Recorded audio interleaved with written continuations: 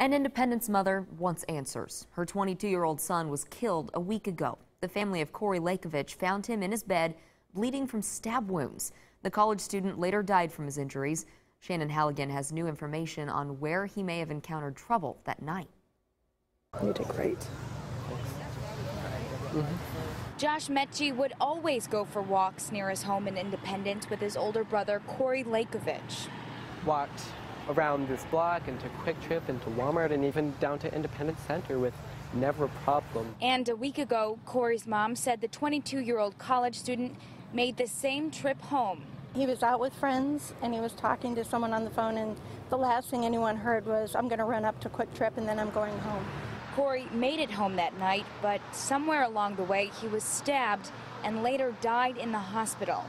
Family members held a vigil near where they believe Corey was that night before his brother found him bleeding in his room.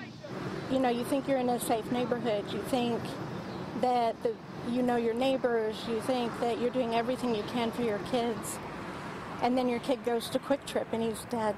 A week later, Corey's family still has many questions and concerns.